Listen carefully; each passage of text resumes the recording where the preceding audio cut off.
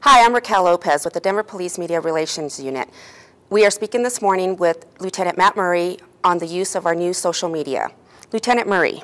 Good morning. Good morning. How are you? Good. Can you tell us how the Denver Police Department is using social media?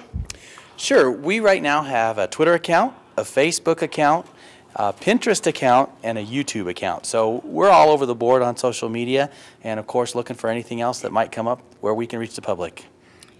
Some people are concerned that we are trying to circumvent the media by producing our own videos. What are your thoughts? You know, that is not true at all. What we're trying to do is provide the public more information, quicker, not at all to circumvent the media. In fact, we recently had a terrible situation in which a mother shot 3 of her children, killing 2 of them, and then killed herself. That day we did release several videos with a lot of information for the public, but at the same time we did 4 press conferences. We made both the chief and the commander of the investigations unit available to the media. So we really view this as an additional source for the media and the public to get more information. Great. So why does the Denver Police Department feel it is important to use social media?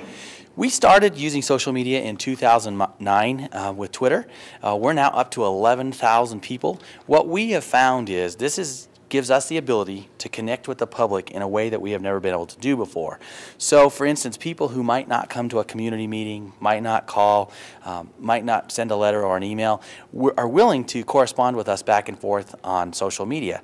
It really just gives us an avenue to speak to the public, to find out what the public's thinking, and to respond to their desires and wants for information.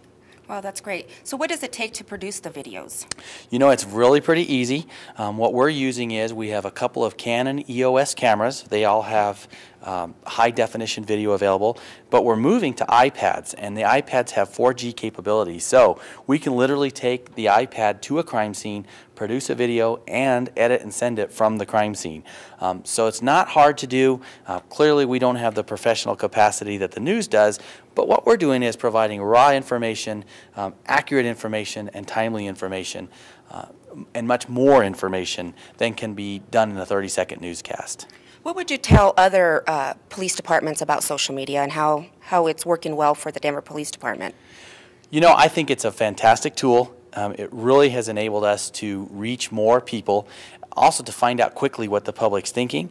Trust me, when something's in the news, they respond and they let us know what they think, both good and bad. It's also provided us another avenue to get more information to people, so I think it creates a dialogue that didn't exist before.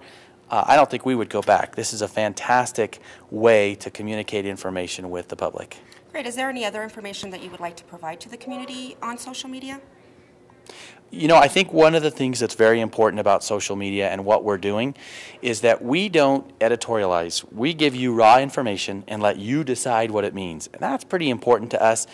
We don't think the public wants the news interpreted for them. We think they want to just hear what we have to say and then interpret that for themselves. So we're committed to just providing facts and having an exchange of information, not editing information. Thank you, Lieutenant Murray.